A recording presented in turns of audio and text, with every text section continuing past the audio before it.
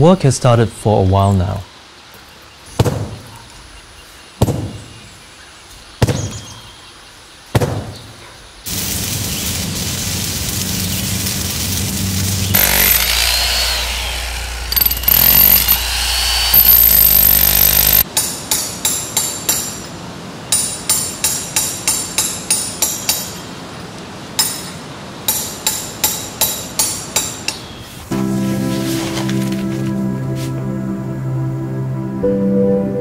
I've designed the chapel as Zen, rustic, and timeless, just the way Rinpoche would have liked it.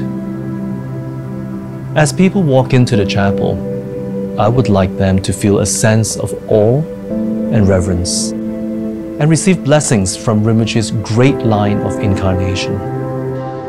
The chapel is designed in the shape of a horseshoe.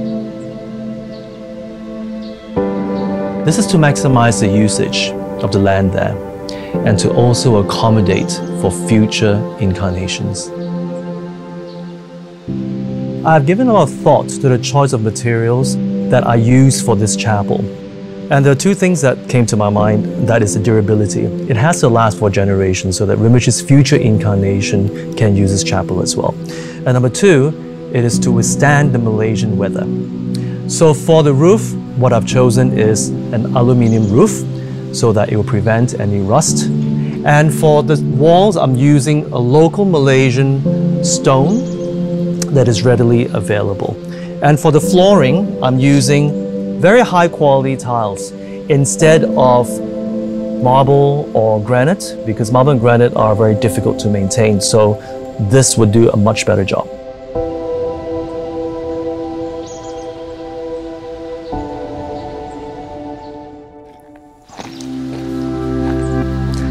Behind me is where the Relic Stupa will be situated.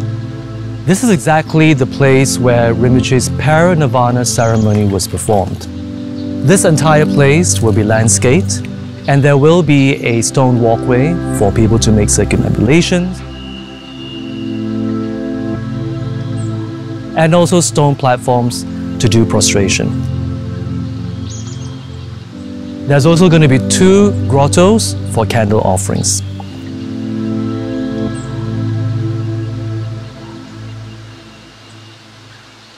Let's take a look inside.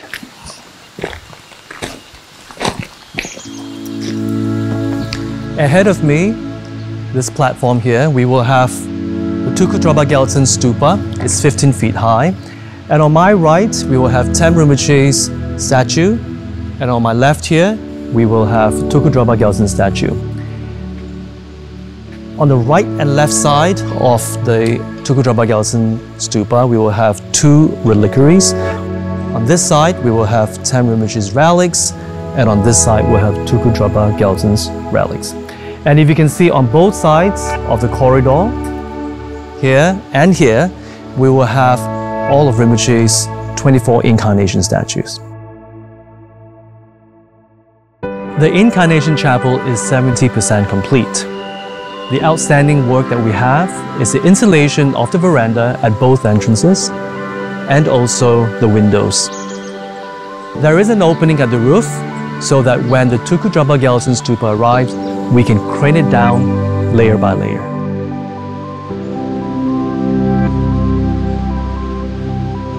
And a quick update on what's the current status of the construction. If you see here below, we're in the midst of tiling the floor. Okay, and if you look at the ceiling up here, we have cut some holes. This is to make way for the track lights.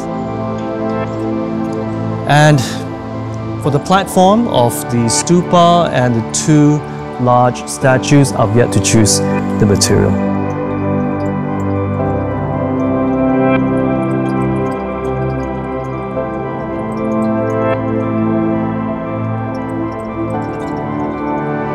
So here we have the Wall of Merits.